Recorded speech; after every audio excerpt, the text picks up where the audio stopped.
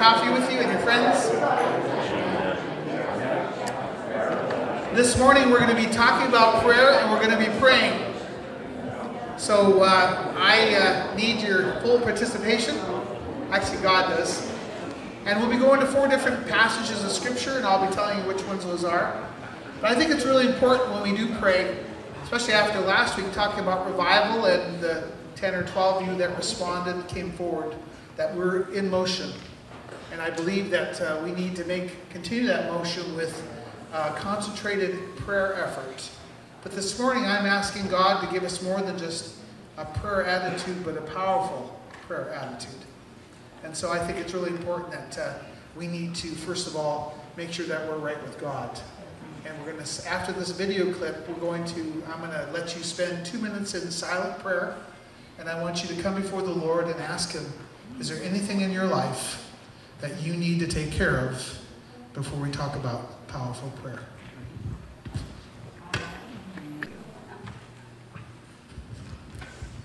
So we're going to spend the next minute in silent prayer. And you're going to talk to God. And you're going to ask Him, is there anything I need to take care of before we continue on? Let's spend some time in prayer.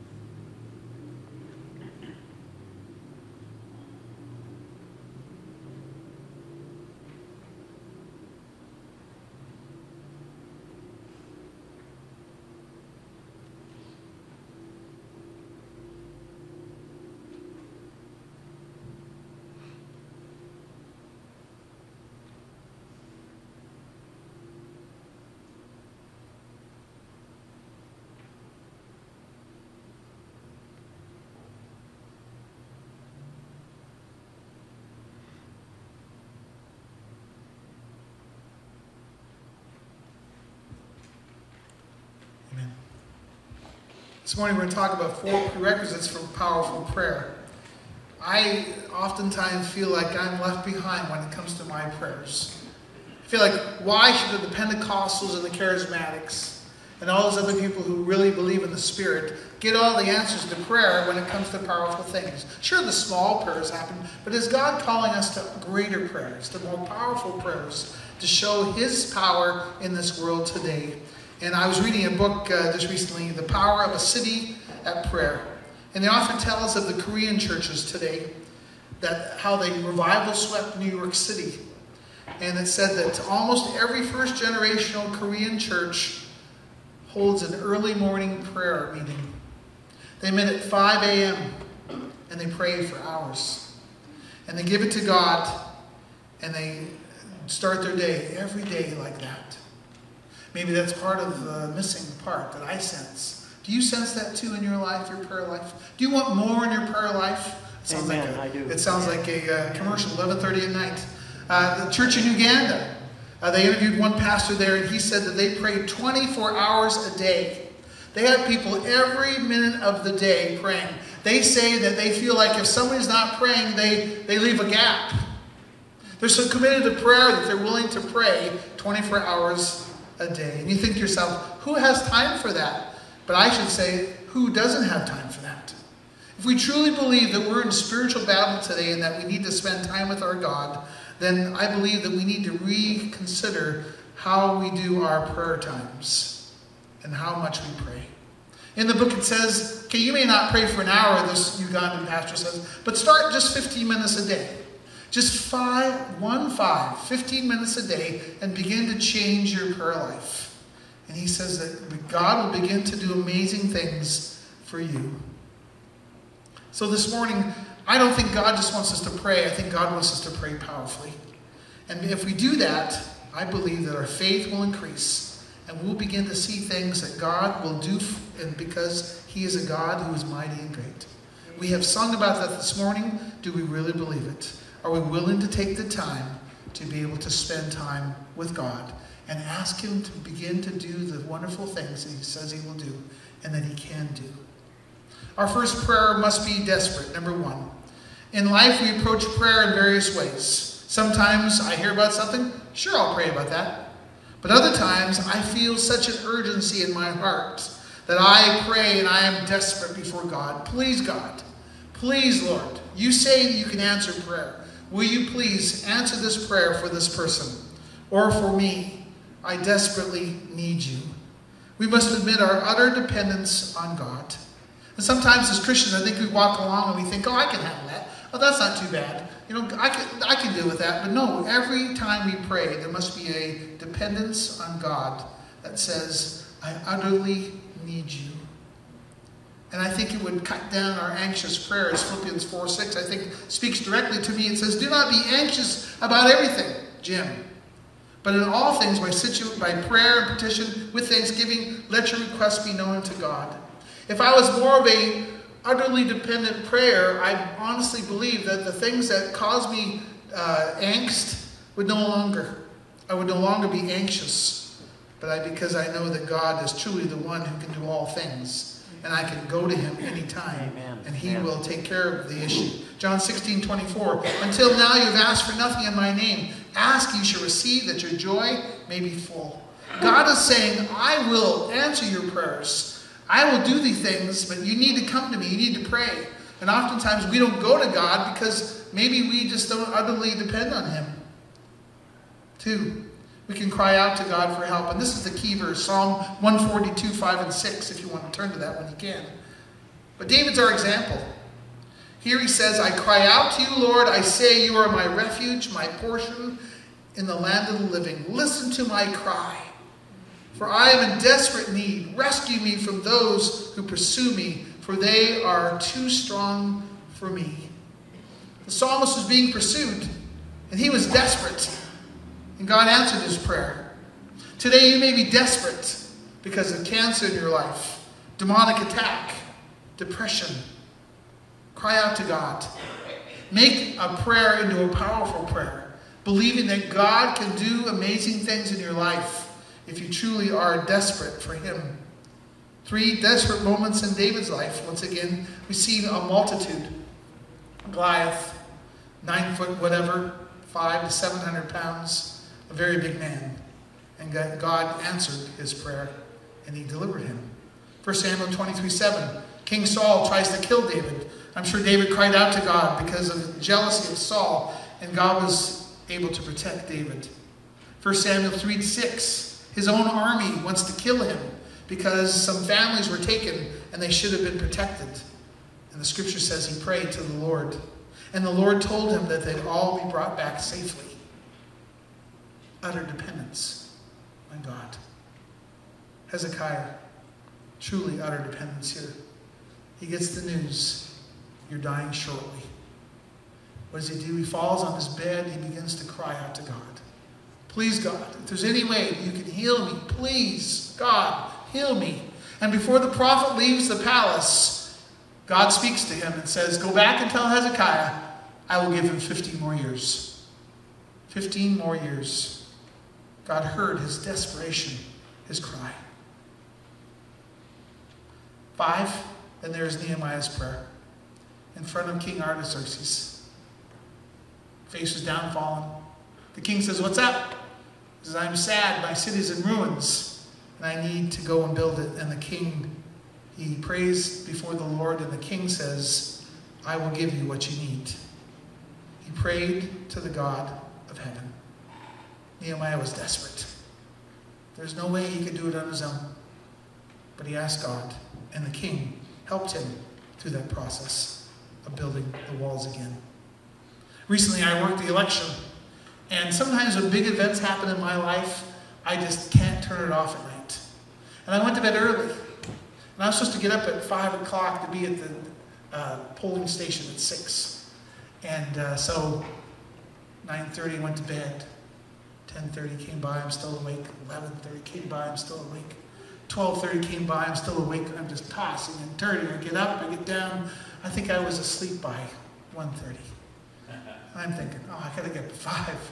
I'm gonna be a mess. And I was a mess. I look like I had been drinking all night long. I just like, you gotta be kidding. I said, Lord, please, you gotta give me strength. Today, I'm in charge of all these people. So I left a note for Della. I said, please, Della, pray for me, because I am just so tired. So I get there, and all of a sudden, I am not as tired as I was before. And God gave me an opportunity not only to be hopefully a good leader, but also to share with my co-leader. And he is a piece of work, a nice guy, but definitely we are polar opposites. And yet, after 7 hours, being with him for 14 after 7, I began to share the Lord with him. We got to know each other, and he opened up, and he shared about his life. And he said, you know what, Jim? He says, at about hour 9, he said, what time's your service? And I had such a good relationship with him. I said, I'm not going to tell you. He says, what? I said, no, I don't want you to come to my church. And then he laughed, and I said, well, it's 10 o'clock. He says, you might see me some Sunday. In the summer, after the NFL is over, he says. So that's better than rejection. I mean, so Tobin, if you're watching, I want to see you some Sunday. Desperate. When you pray, are you desperate? Because I believe desperation to God means that God is going to begin to do some things in your life, in this church. I think we're coming to the point of desperation. We need God to step in. Second thing, prayer must be united. Sure, you can pray alone, number one, on your own, of course. God says go in your prayer closet. Matthew 6:6, and when you pray, go into your room, close the door, and pray to your Father who is unseen. And he talks about private prayer. 1 Thessalonians 5:17, pray without ceasing. But number two, God wants us to pray more together. 2 Chronicles 7:14, because of the circumstances that the nation was in, God says, if my people who are called by my name will humble themselves and pray and seek my face and turn from their wicked ways, then I will hear from heaven and I will forgive their sin and heal their land. God encouraged the nation to pray together. And I believe that God loves it when we pray together in unity, when we say, this is what we believe God wants for us, and we are all in agreement that this is what it is. Matthew 18:19 and 20. Again, truly I tell you that if two of you on earth agree about anything they ask for, it will be done for them by my Father in heaven. For where 2 or 3 gathered in my name, there I am also. Two agreeing together. Jesus and Paul, number 3, encouraged unity. Jesus in John 17, he says, I have given them the glory that you have given me, that they may be one, I and them, and you and me, so that they may be brought to complete unity. Unity in prayer, I believe, is so important. Where 2 or 3 are gathered together, then we can have unity. There's no room for disunity when it comes to prayer. Paul also in Hebrews 10:23 says, let us hold unswervingly to the hope we profess, for he who is promised is faithful. We have a common agreement that when we pray together, and that we pray in God's will, and we pray what is going to glorify the Lord, not for ourselves, but for God and for his people. 1 Timothy 2:8. I want men everywhere to pray, lifting up holy hands without anger or disputing. We cannot pray effectively if there are disputes among us. And thus I believe it's so important to keep a short list in your life of people who have offended you. And do all you can to make sure that you are right with them If they won't forgive you, that's up to them. But you have a responsibility for your own things in your own life. And that will affect our efficiency in prayer. Number 4, the early church practiced unity in prayer. And there are a lot of things that the early churches come under fire for, but in the early stages, they were amazing. Acts 2:42 and 43, they devoted themselves to the apostles' teaching, to fellowship, to the breaking of bread, and to prayer. Prayer is so important. How important is prayer in your life? Do you find yourself many times during the day being prompted by the Holy Spirit to pray for someone, and you say, no, I'm too busy now? Or do you take that opportunity and do you pray? I believe one of the secrets, one of the main things of the early church was that they took time to pray. That when God spoke to them, they truly responded. 5, there's more power with God when we pray together. God gives us the formula for a powerful prayer. God plus unity plus many who pray equals powerful prayers. God loves it when his people pray together. I think it's really important that you know that this next week that all of your board members are going to fast and pray each day of the week. That each one has picked a day.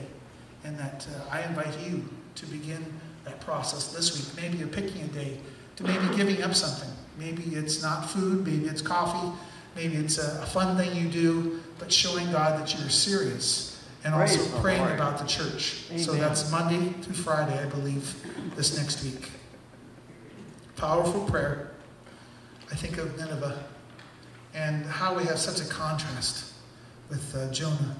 Not wanting to go and finally going, and then when he goes, all of a sudden the first day his feet touch the ground, the king says, what have we done? Like, we need to change. And everybody, they put sackcloth on everything, even the animals. They dress in sackcloth and ashes, and they say, there goes a horse. Put sackcloth on that horse too. Make sure everything is humble before the Lord. And maybe he will change his mind. And God did. God changed his mind. And the judgment that he had for them was stayed because they urgently sought God. Chapter 3, verse 8.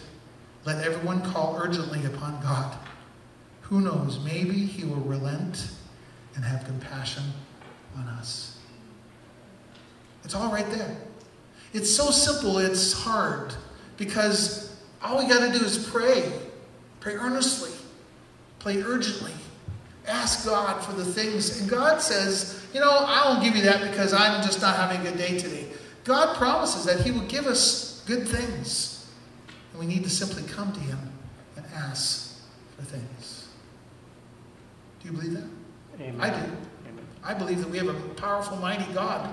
And that his ear is always inclined to us. But sometimes we just don't speak into his ear because we either forget or we're too busy or it's not a priority. I'm saying today, Cedar Brook, that it needs to become more of a priority. I think the way our direction is that God is saying, I want to give you some things. I want to show you some things. I want to do some amazing things in your church life, but I need to hear from you. Will you begin to become a stronger prayer? We're going to take another short minute, and I want you to pray about these things that I'm going to list. Number 1, pray for God's direction in regards to our church when it comes to outreach. Ask God, what part do I pay? Number 2, ask God to supply us with workers. When you ask for God to reach out and bring people in, we need people to make sure that they receive them. Number 3, pray for our finances. God can provide. And number 4, pray for revival in our hearts, in our minds, even more than has happened. So those 4 things: revival, workers, outreach, and finance. Let's take a moment and take them to the Lord right now.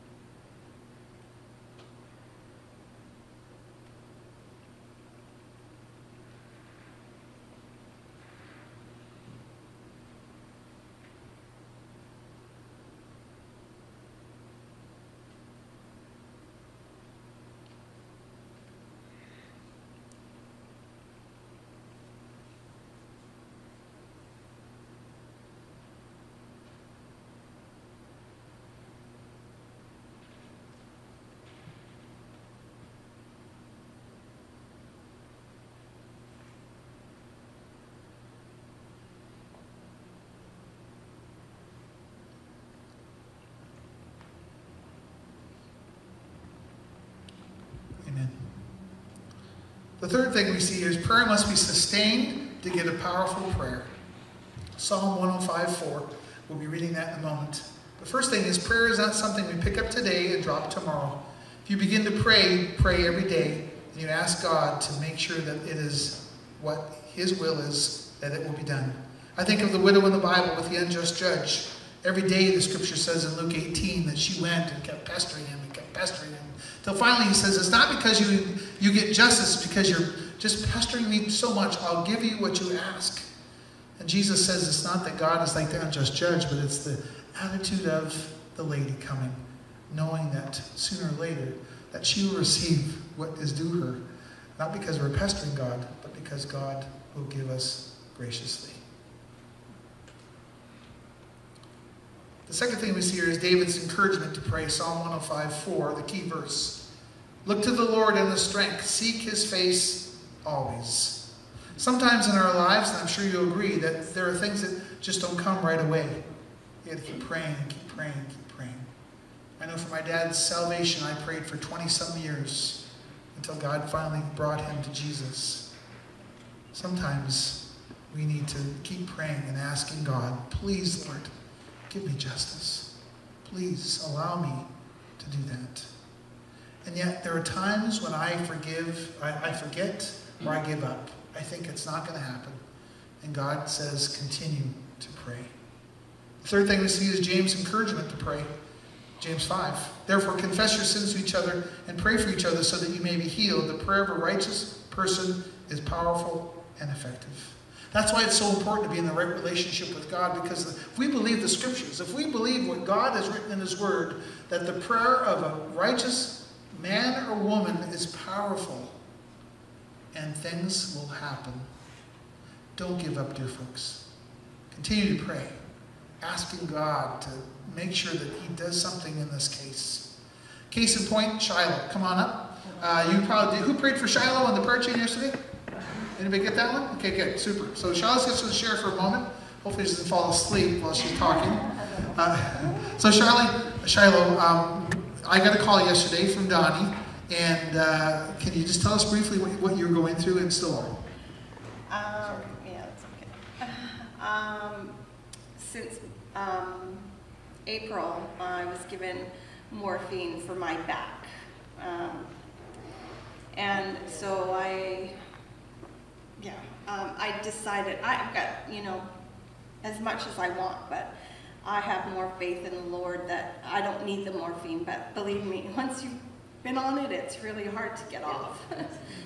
And so I've finally been off of it for probably about 5 days. I just weaned myself off, and but with that comes no sleep.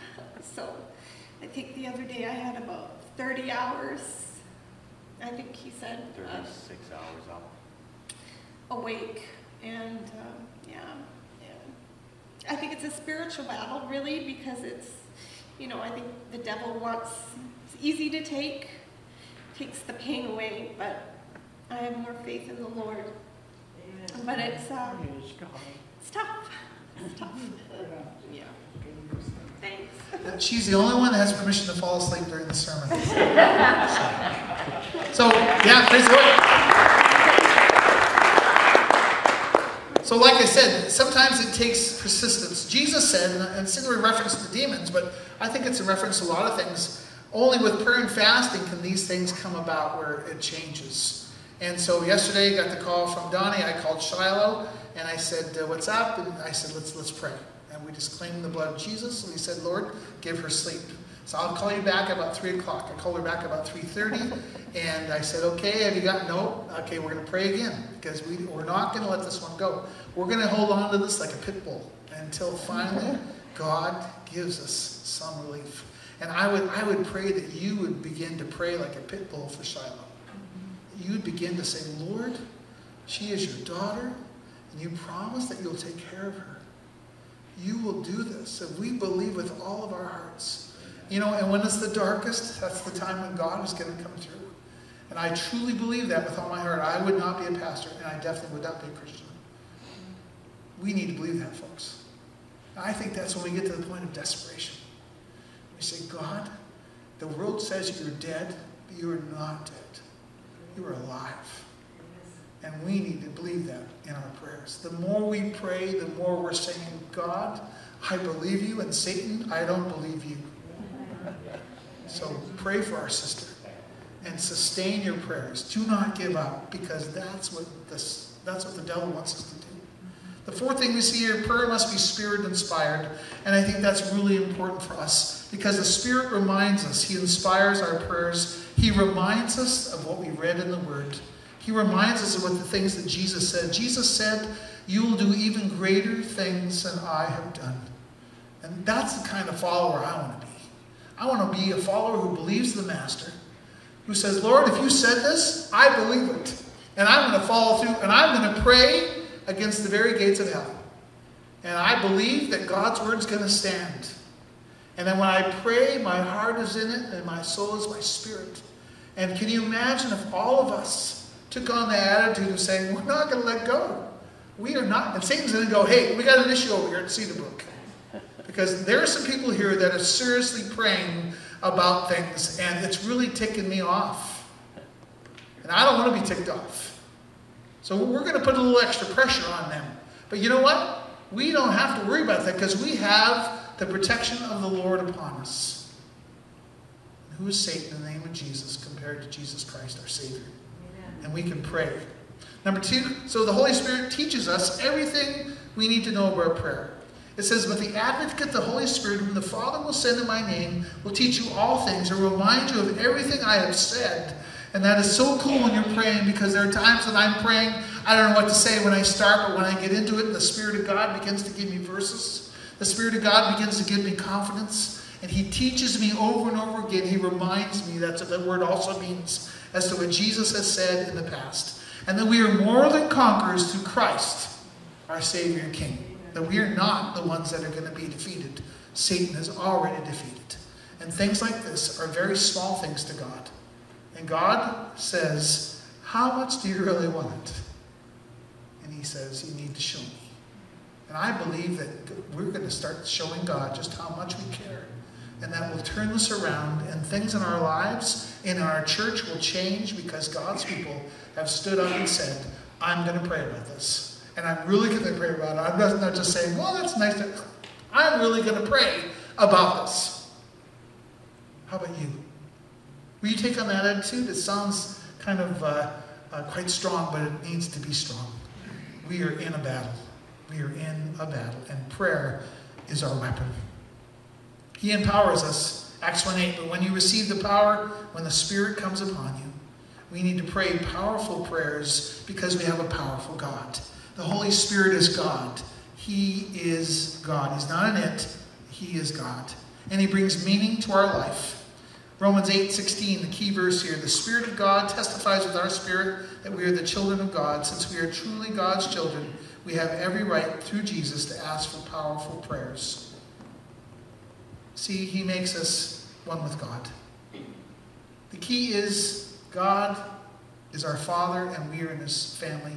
And through Jesus, He gives us every right to ask for these things. Satan may say to us, you have no right to ask for that. No way. I have every right because of Jesus in my life. This is how we know that we live in Him and He in us. He has given us His Spirit. We are never alone. We are never without words. The Scripture tells us that the Holy Spirit comes in and He begins to groan when we don't know the words. And He begins to put those into prayer for us, so that they're before the throne of grace. And we are never without words, because the Holy Spirit lives within us. We are the temple of the Holy Spirit, and we have the power through Christ. Today, I'm going to ask you, before we go to our last song. And did I tell you, Tracy, what song it was? I didn't think so. Let's go with number 2. Can you do that? You have a couple minutes, because we're going to go to prayer. Our last prayer time with God this morning. I want you to ask God to do something powerful in your life, because you believe that God can do it. Not just a prayer, but a powerful prayer. Maybe it's someone who you've worked on for years, and they just are not budging when it comes to Jesus. This morning, You name their name, and you ask God to bring them to him. Maybe it's healing. Maybe someone in your life or someone you know needs healing. Today you say, Lord, I believe that you can do a powerful thing by healing this person. Whatever it is, I'm going to give you time once again at the end of the service. That way the team can come up and you pray. And I'll say amen at the end. Go to God one more time and ask him to do something powerful in your life or someone else's.